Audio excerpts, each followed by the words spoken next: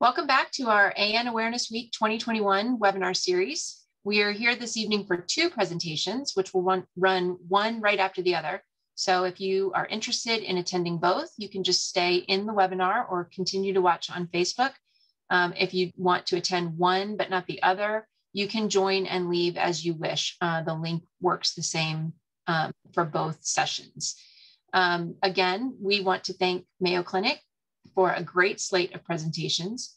Our first one tonight is called Hearing Preservation Surgery, and we're excited to welcome Dr. Colin Driscoll, who's an otolaryngologist at Mayo Clinic in Rochester, and Dr. Jamie Van Gompel, who is a neurosurgeon at Mayo Clinic in Phoenix. Thank you both for being here. I'll have you tell us a little bit more about your work with acoustic neuroma patients in just a moment. First, I'd like to let everyone know how things are going to work today and how the presentations will run. So all of our attendees are muted. You're only able to listen. If you have questions throughout the presentation, you can ask them in the questions box if you're attending the webinar, and that is located in your toolbar. If you're on Facebook, you can just write your questions in the comments. We're monitoring those as well. There should be captions running at the bottom of your screen. If you don't see them, you can just click the captions button in your toolbar if you're on the webinar. If you're watching on Facebook, they should be active. You might have to activate them in your settings if you don't see them. We are recording this presentation, and we'll house it on the ANAwareness Week landing page that's on our website. It'll be in the presentation section. So we'll also keep it on our Facebook page. It will be available there immediately after now and then immediately after it's over. It'll also be on our website. There's lots of ways to get involved with ANAwareness Week this week. Just visit www.anausa.org. We have a slider on our homepage. You can click that and that'll take you to the landing page, which will tell you everything you wanted to know or want to know about Awareness Week, including the presentation schedule for all of our presentations this week. Again, once we're done with this presentation, if you want to stay for the Ask the Docs session, just sit tight while we welcome our other doctors, and we'll move right into that. Dr. Driscoll and Dr. Van Gompel, welcome and thank you for being here today. Please tell us a little bit about your work with vestibular schwannoma patients at Mayo Clinic.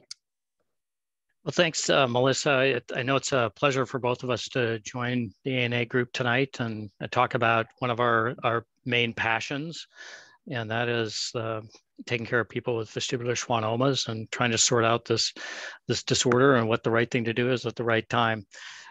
I'll just make one correction to the intros. Dr. Van Gompel wishes he was in Phoenix all winter, but he actually is in Rochester, Minnesota all winter right alongside us. Sorry. No, it's where he wants to be, I'm sure. And just, you know, others, we have a whole bunch of things this week, and at the risk of being repetitive, we're very much a team practice. We are often, most days, in clinic together, seeing patients together, often actually simultaneously together. And we work quite seamlessly as a team of neurosurgeons and otolaryngologists. And it's fun for us, it's exciting for us, and we think it results in better care for patients. So let Dr. Van Gompel introduce himself. Yeah, Melissa, I really appreciate you having us all here this week, and this is an awesome event, and I think the patients and ourselves are going to benefit a lot from just, you know, talking about this.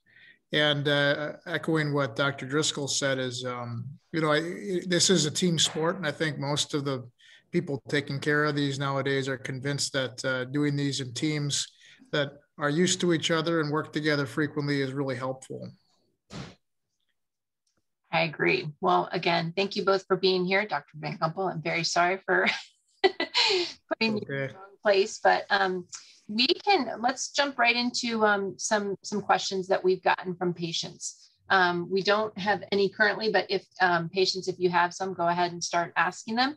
But I have a couple that I'd gotten previously. So one question that we get from patients a lot is, if you go into surgery and you lose your hearing, is it possible to regain that hearing following surgery?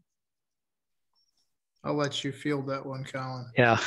So hearing, the reason most people show up and recognize that they have a vestibular schwannoma is because of hearing loss. And so it's pretty much top of mind, I think, for everybody. And we spend a lot of our time talking about the hearing loss people have and realistic expectations. And one of the things that we often want out of medicine, we want to get better. We come in with a problem and we expect the medical team to help us resolve that problem and we can go back to our life. It turns out we can't get people's hearing back once it's lost.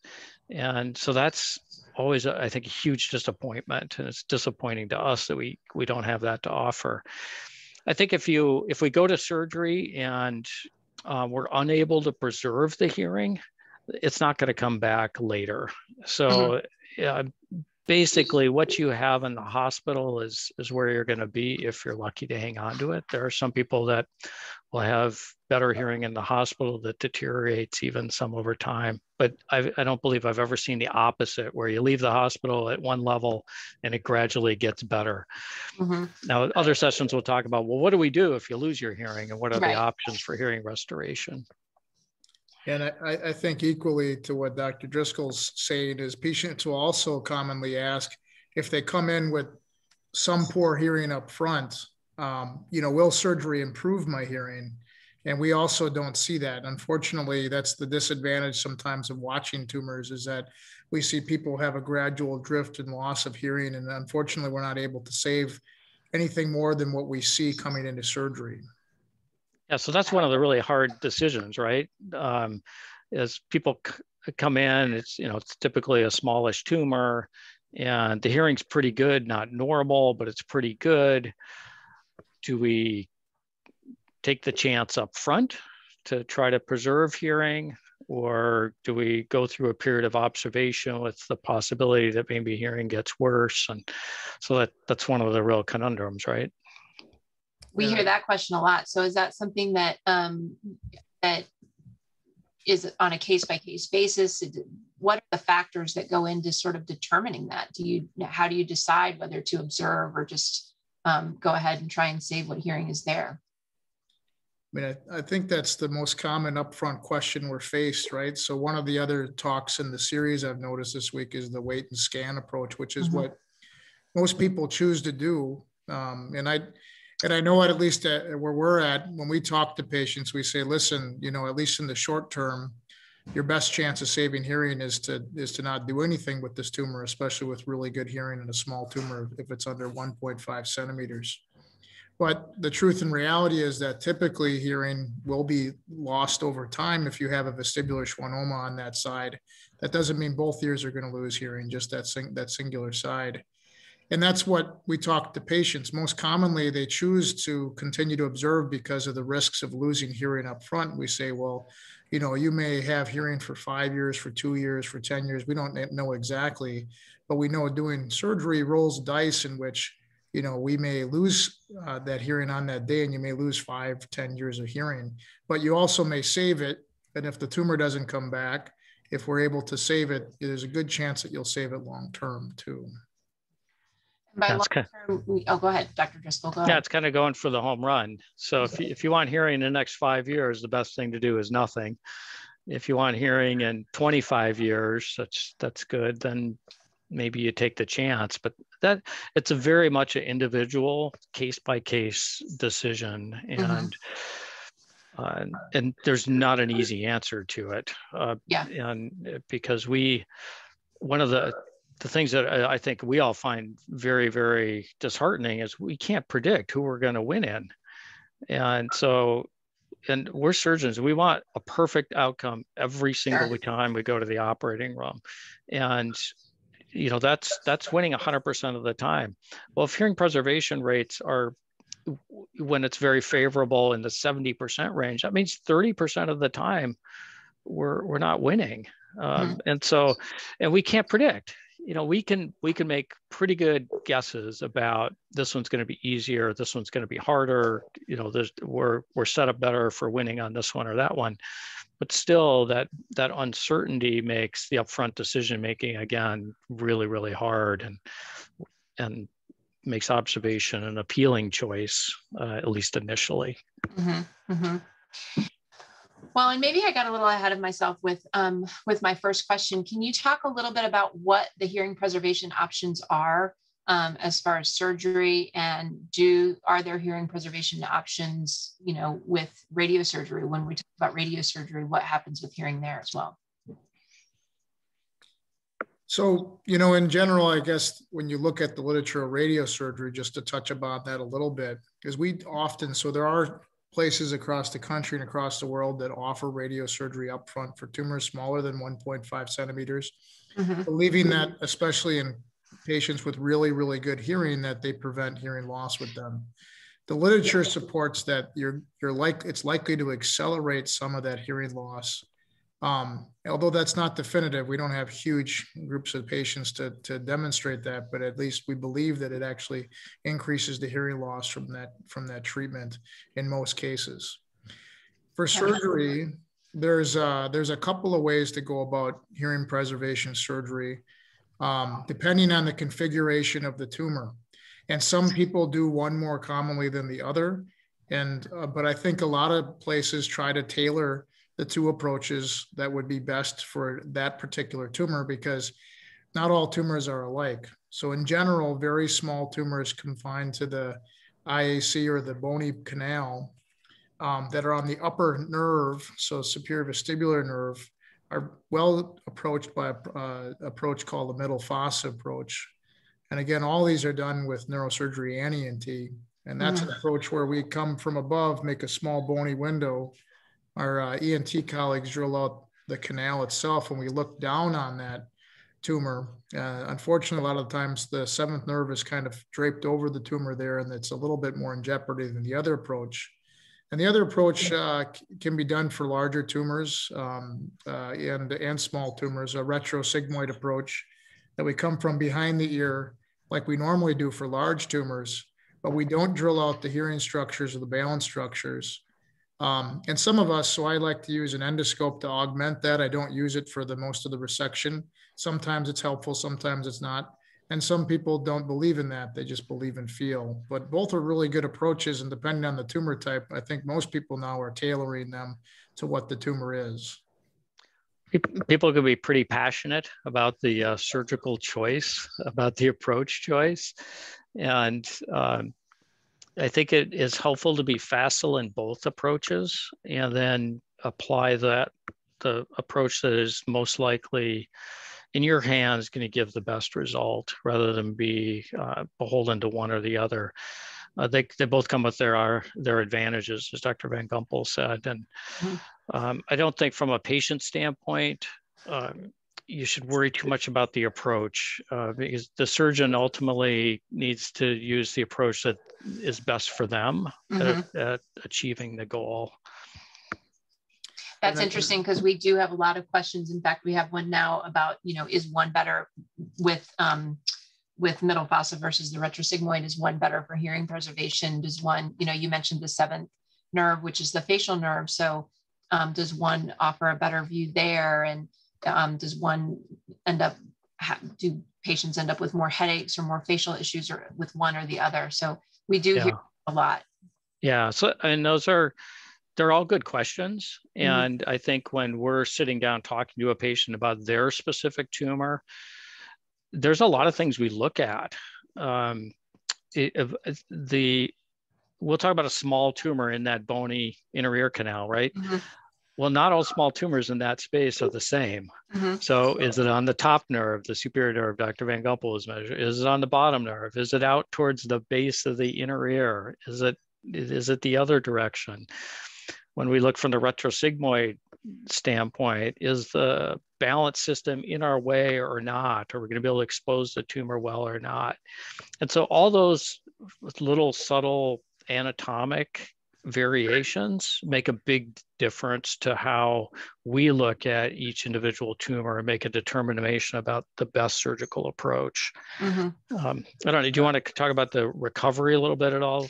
Yeah, there was a question that just came in about the recovery of between the two. Does one offer a better recovery or an easier recovery, I guess? I don't think so. The recovery in these tumors has a lot to do with how much your balance is present preoperatively and how much balance you lose with the surgery. Of course, the tumor comes from the balanced nerve. Of course, really small tumors where we're dissecting them just off the nerve. And I think that's probably the biggest indicator of how successful we're going to be. When you look at, all this literature about this, or even our own series here, we know we're really good at we can get up in the 70 and 80 percentile range for hearing preservation for 5 or 4 millimeter tumors, if that's what we're operated on. Now, we don't operate on those that frequently anymore. But if we injure the balance apparatus or take the nerve that comes with it, the patients, they just have the typical recovery that they have with these things. It takes them a long time to get over that. The headaches are different between the two. Neither of the approaches that we're aware of offers a higher chance of having postoperative headaches. The headaches are pretty similar between the two. The risks of a stroke for either is very similar, especially for smaller tumors. I think there's very good, they're pretty similar in terms of recovery. I will say there's a little bit more risk on the left side doing a middle fossa approach for this. Mm-hmm. So some people lean towards retrosig for that particular side, but for the smaller tumors, at least, there's still a pretty low risk of complications with those. I think I can probably speak for both of us. It's interesting that we do exactly the same operation on 50 different people, and you will see a complete range of different recoveries. People that have almost no pain and bounce back really fast, and then people that just have tons of headache and have a more prolonged recovery. And again, it's just how our bodies are. They're unpredictable how they react to similar surgeries. Okay. Can you talk a little bit about what your experience has been with patients who do end up with complete hearing loss on one side, so they're single-sided deaf, and how you might prepare them a little bit for that? Because we've had several patients, we had a support group leader recently, and then other patients say that was really more difficult to deal with than they thought it might be. And so we've been talking a lot on our end about how we can offer patients resources that might help them prepare themselves a little bit better. How do you talk to patients about that? Yeah, I think it is a hard thing to prepare for, and people underestimate the importance of hearing in an ear. I mean, I hear a lot, well, I don't care about my hearing. I just want my face to work normally. And they do care about their hearing. And there's two main problems people have if you lose hearing in an ear: the sound localization ability, which I think most people adapt to fairly well, and then hearing in background noise or hearing in noisier environments and processing sound that way is much harder. And that tends to be the thing that's really problematic. Single-sided deafness is really common. I see patients week in, week out, everything's fine, and in 5 seconds they lose hearing in an ear, and they lose some or all of it, and it doesn't come back. Some inflammatory or vascular process, and so it's much more common than people recognize, and you can't tell looking at somebody if they have single-sided deafness. But I don't think there's a way to really mimic it, prepare for it, or understand it. And again, it's in part, there's variable outcomes. So not everybody who loses hearing in an ear actually struggles all that much. Some people adapt. They'll tell us later, you know what, I really do just fine. I don't feel like I need to do anything. And other people, they're struggling resuming their normal day-to-day lives. Again, it's that, how did the brain adapt in this particular person?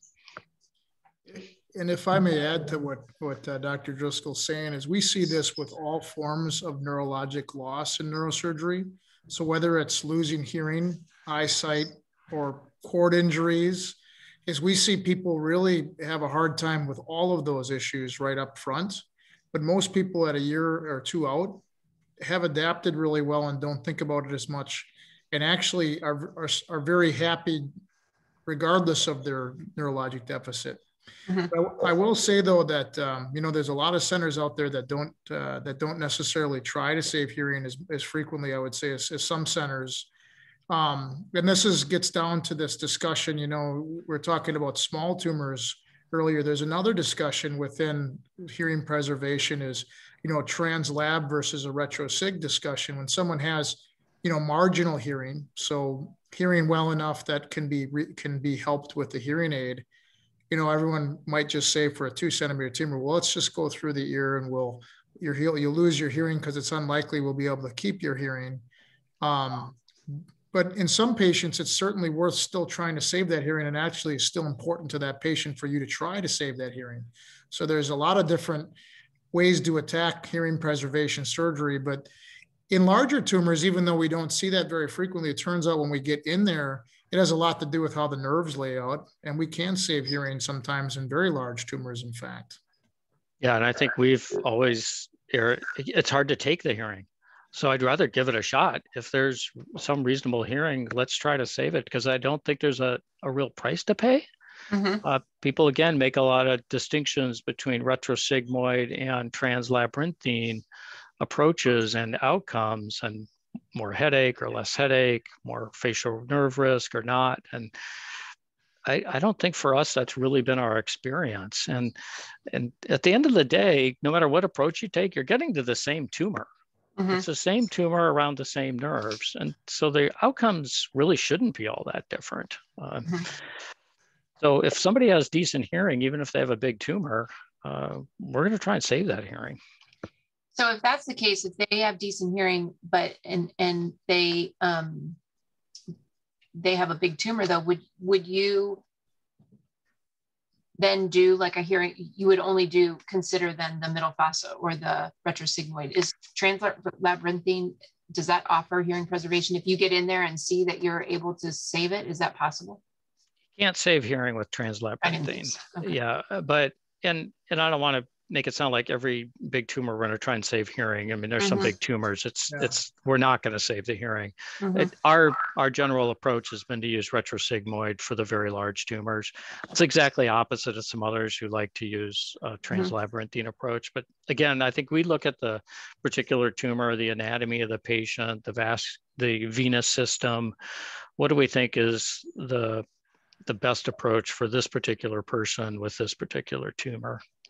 And I don't think we're dictatorial or paternal about these things. We have these open discussions. That's why when Dr. Driscoll and I, or Dr. Carlson and I, or Dr. Neff and I meet a patient, sometimes these conversations go for an hour, because some patients have seen 3 other surgeons and say, you know what, I know that it's low chance I can save my hearing, but it's important to me and I'd like someone to try.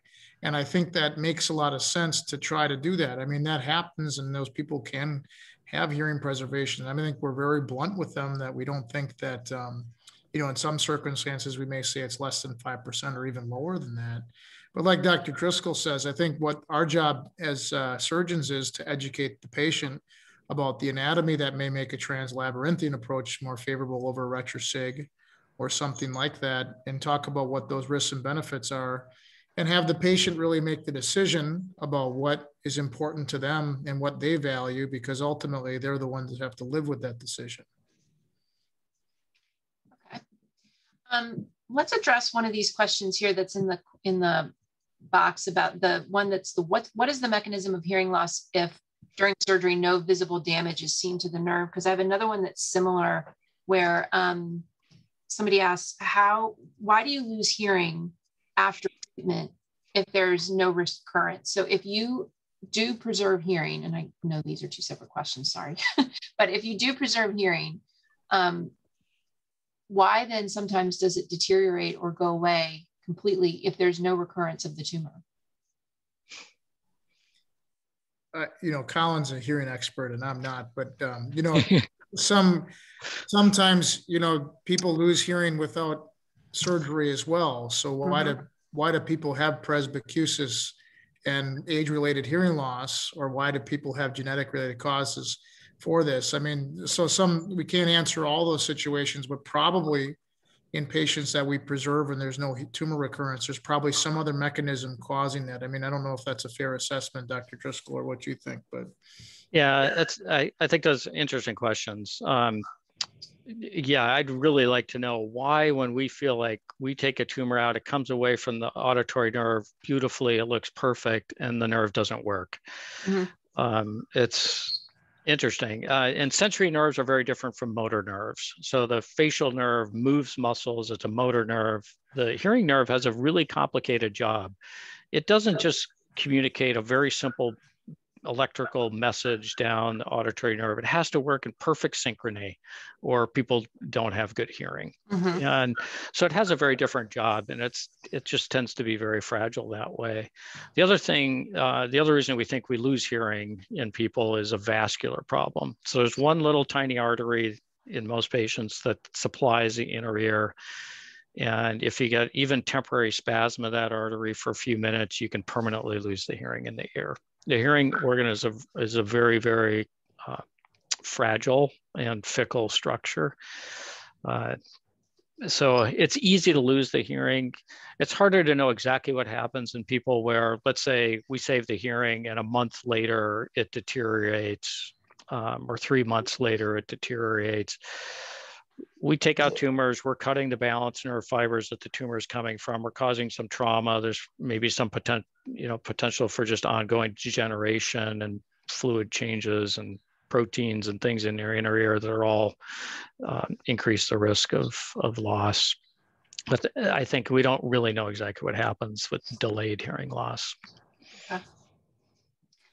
Dr. Van Gompel, you mentioned earlier sometimes when the tumor is on the left side, surgeons will choose one technique over the other because there might be somebody asked about potentially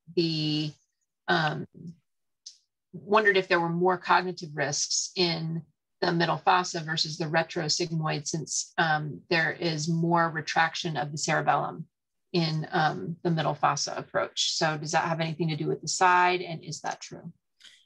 I think in general, we see more, at least transient language, postoperative language issues and cognitive issues with prolonged retraction of the left temporal lobe. Now, that's more common when we're inside of the brain, retracting the cerebrum. Mm-hmm. Here we're extradural, so outside of the brain, looking down on nerves, but there is still some risk with it. And the other risk that we have is we're working around some of the venous structures, even outside of the brain on that side. And there's some increased risk with some of having a stroke on that side. Now, that doesn't mean if the middle fossa approach is the right approach for the left side, we still do that. And mm-hmm. we talk about that. The risk isn't huge or different, but if there's equality between retrosig and middle fossa on the left side, I think a lot of people would still probably favor more of the retrosig than that because of the reduction in risk of those complications. Okay. We had one of our first questions was about cochlear implants, and we've had a couple since then on our Facebook page. So one, I guess, would be it's only a recently been allowed by the FDA for single-sided deafness. So how common are they in acoustic neuroma patients? And how common are you seeing patients where you take out the tumor and have a cochlear implant put in at the same time?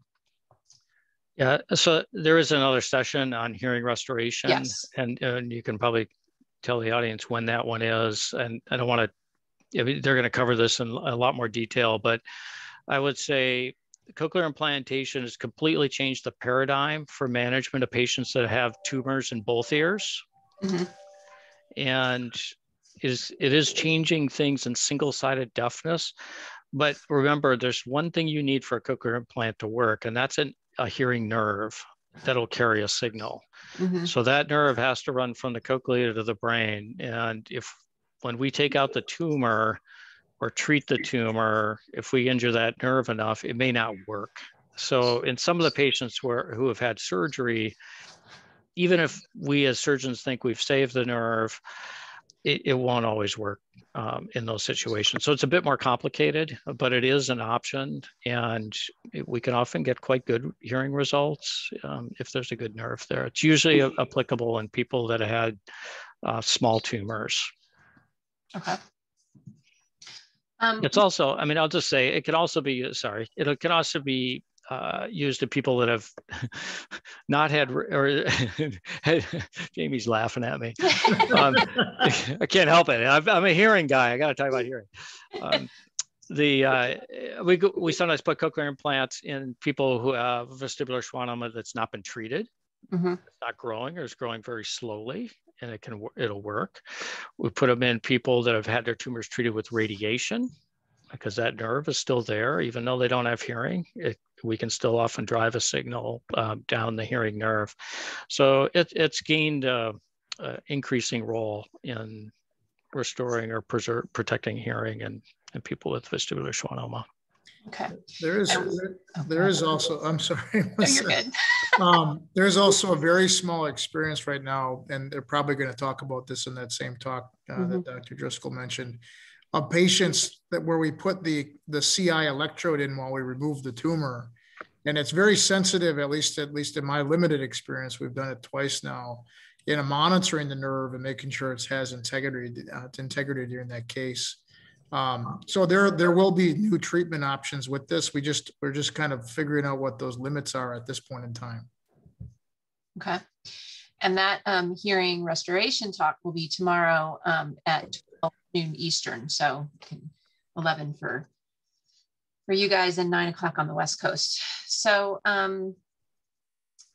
let us talk about hearing preservation long-term. There's a question about what are you seeing for the length of time maintaining whatever level of hearing you come out of treatment with.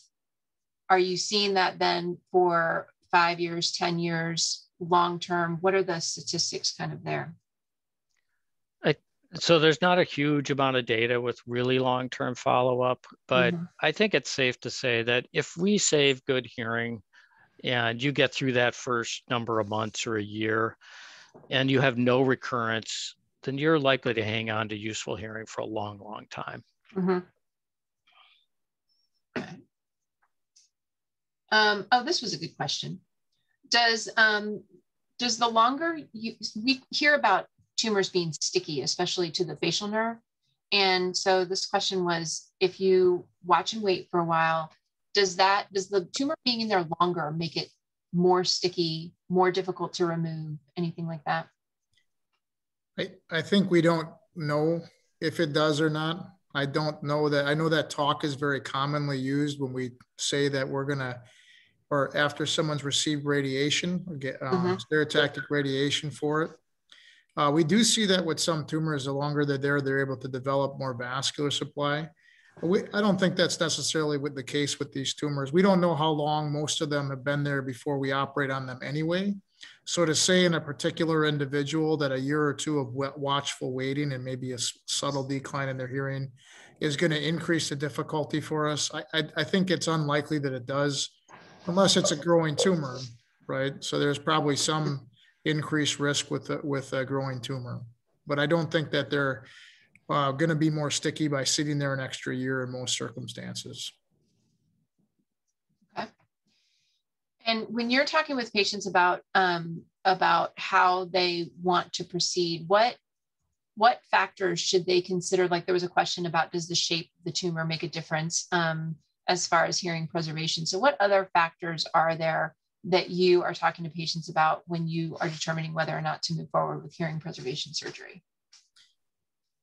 I think the size is probably the biggest one. So if someone's really interested in hearing preservation surgery, I think smaller tumors we're going to be more successful at. And we know that there's a substantial drop off over a centimeter. So if a tumor is over a centimeter, and we know that we're very good at preserving hearing with very small tumors, 3 or 4 millimeters. And one would ask why we operate on them sometimes. Well, that's one of the factors for patients, is some patients don't want a tumor in their head or want it out.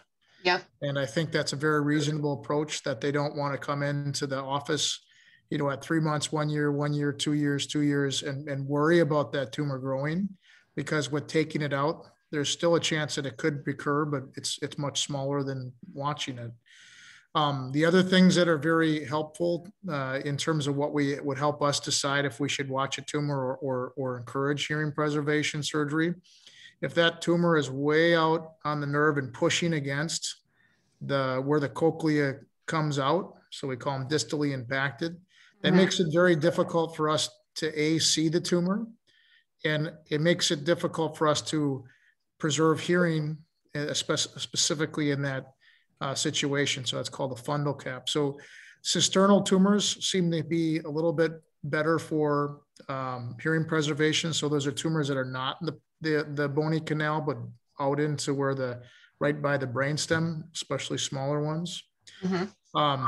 Like Dr. Driscoll said earlier, there's a superior vestibular nerve and inferior vestibular nerve. So at least with middle fossa approaches, superior vestibular nerve is more successful than inferior vestibular nerve with hearing preservation. I'm sure there's some others that I'm missing, Colin. What do you think?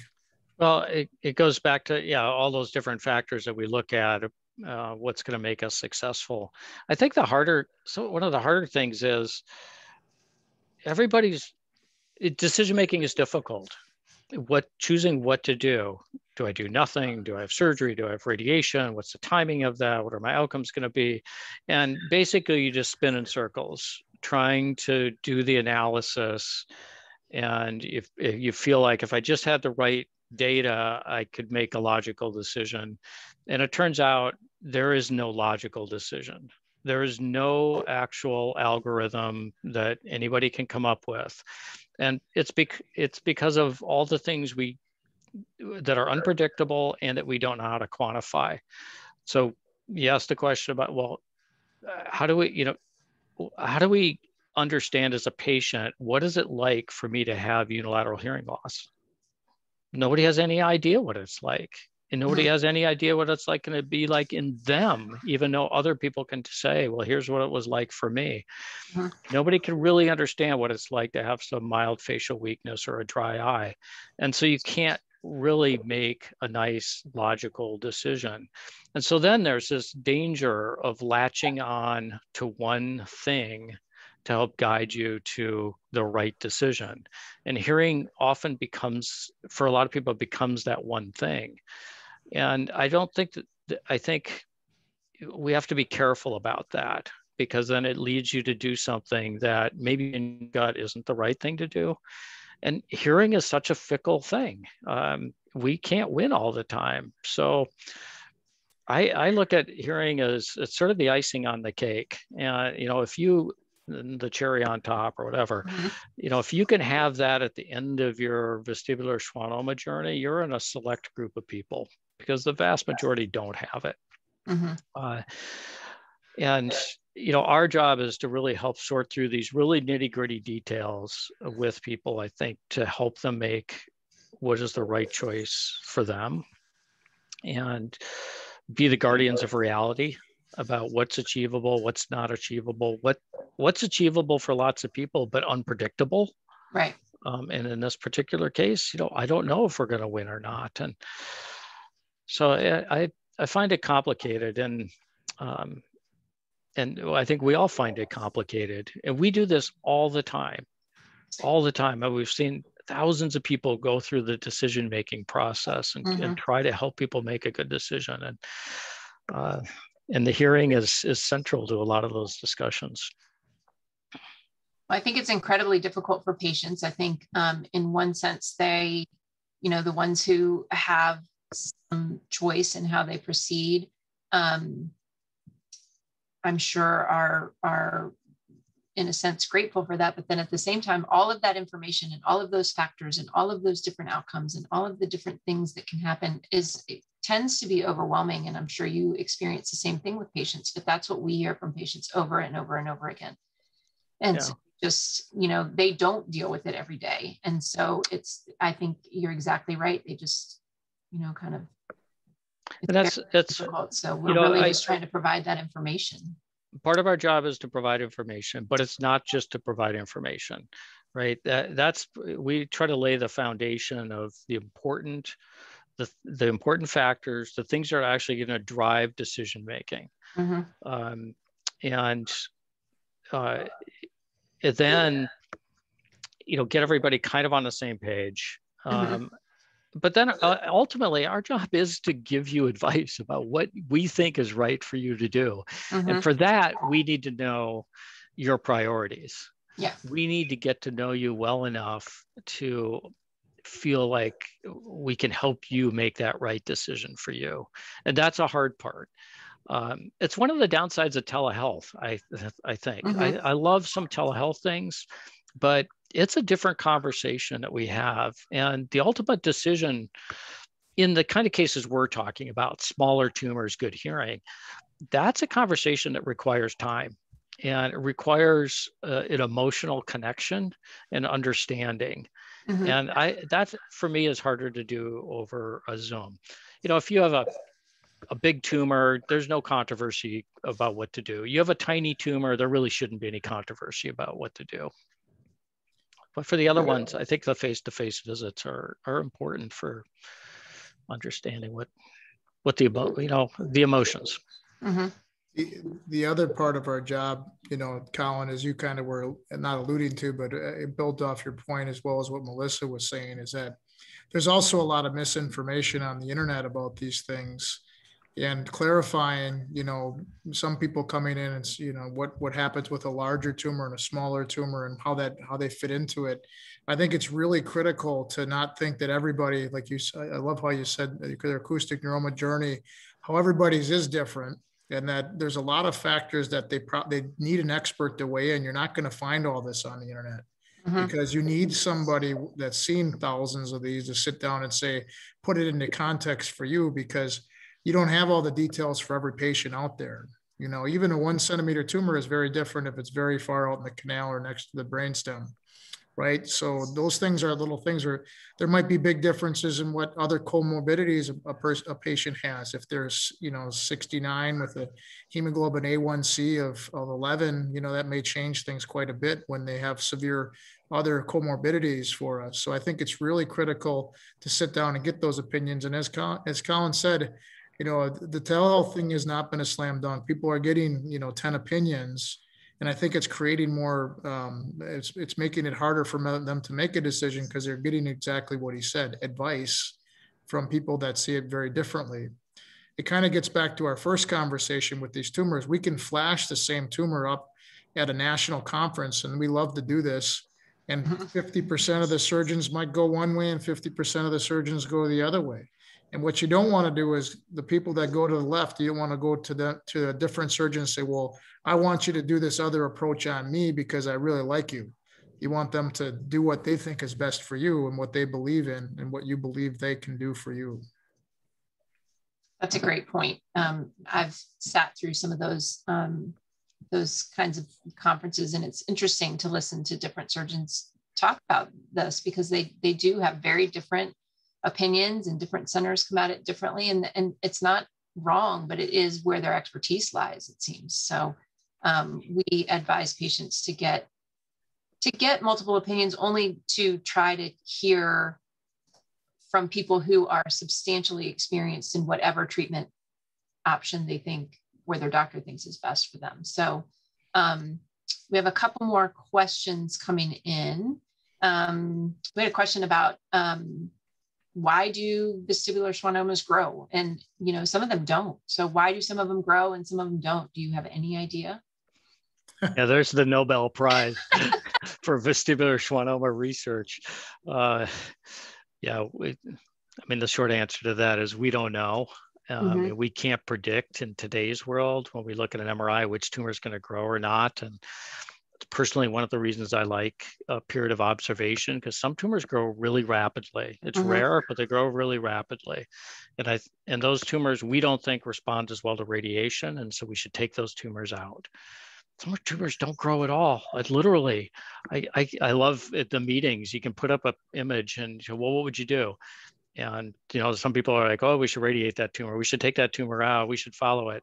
And then I show the next image, just 10 years later, the tumors are identical. Well, that person didn't need anything done. They're completely stable.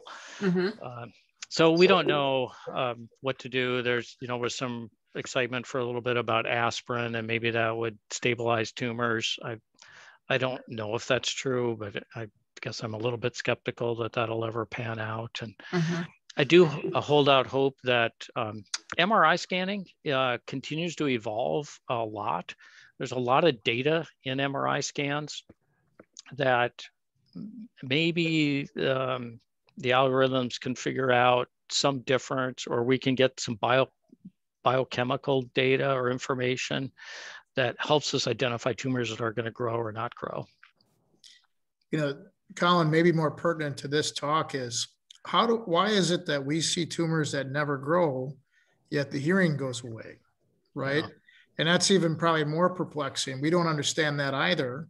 Mm-hmm. We don't understand why patients, when these tumors are growing, it makes a lot of sense that there's some compression causing the hearing loss. But when tumors don't grow at all, people still lose hearing, which is really confusing to us too. And we don't understand that completely. Yeah. And you can see that on the MRI scans where we'll see changes in the fluid of the cochlea in the inner ear.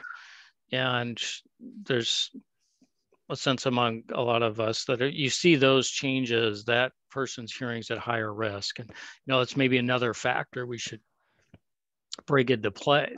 Well, it looks like your hearing's at some risk. Maybe we should take the chance at saving your hearing now with tumor removal. But there are a lot of unknowns. Yeah. We have a couple questions we have one question that came in early about protecting the hearing in your better hearing ear so that you don't end up with complete hearing impairment. And then another question just came in about protecting the hearing, the ear where you have hearing loss, but it's not complete. And do you protect it by using earplugs, or is it better to expose it to noise? Does it make a difference in that case? I'm not entirely sure what the first person was getting at about the opposite ear, whether they were worried about losing the hearing during the surgery or the recovery. It's exceedingly rare. So it's other side of the head. There are very rare cases where people have lost hearing in the other ear. But that's exceedingly rare, and there's nothing I don't think we can do to really predict or protect. We do give steroids during surgery. That's protective. I think the later hearing loss, it's all about noise exposure and hearing protection. So and it's no different than any of us on this call, frankly. We should all do the same thing of protect our ears. So if you are using power tools or a loud vacuum, wear your ear protection. Okay. Let's see. We have, we do have a couple questions also on Facebook about radiation and what can be expected with hearing long-term with radiation, which we touched on a little bit. But is there, if hearing is preserved after radiation, I think you already talked about the fact that it tends to deteriorate after that. Is that correct? Yeah, I mean, we see people with really, really good hearing, Class A hearing, have hearing at 10 years of about 30%. I don't think it's known as to whether or not there's a continued decline because it hasn't been studied after that. And we don't really understand the mechanism of why that hearing loss occurs in gamma knife or other forms of stereotactic radiosurgery either. Some people think that the radiation hurts the cochlea. Some people think it directly hurts the nerve, but we don't understand it completely. But there are a certain percentage of patients that do preserve it long-term though.